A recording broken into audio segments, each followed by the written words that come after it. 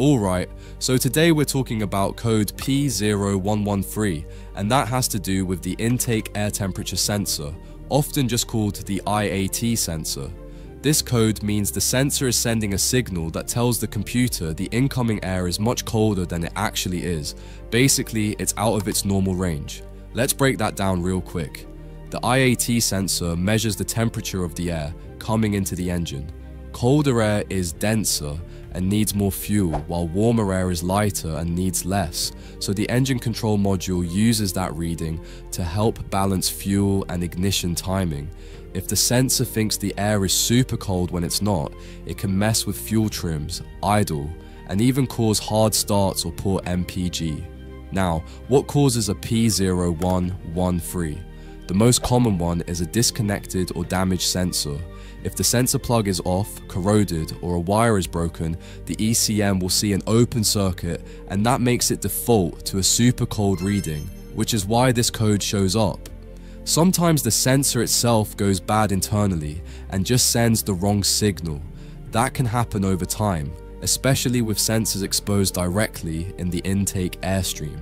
In some cars, the IAT sensor is built into the MAF sensor.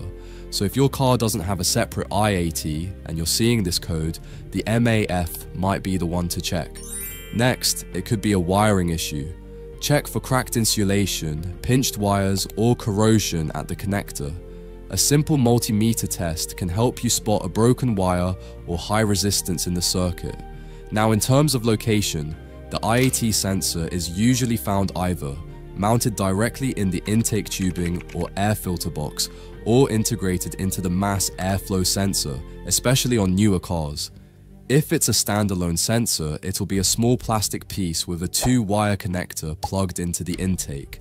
To fix this one, start by checking the wiring and connector. Make sure nothing's unplugged, frayed, or loose. If everything looks good, you can test the sensor with a multimeter. Resistance should drop as the sensor warms up. If the sensor's dead or giving a bad signal, it's usually cheap and easy to replace. Most IAT sensors are just a couple of screws or a snap-in fit. Once replaced, clear the code and the ECM should adapt on its own. No special relearn needed in most cases. So yeah, a P0113 usually comes down to a bad sensor, unplugged connector, or broken wire. Simple fix in most cases. Just do a little check-in and don't automatically throw parts at it. That's it for this one. I'll see you in the next.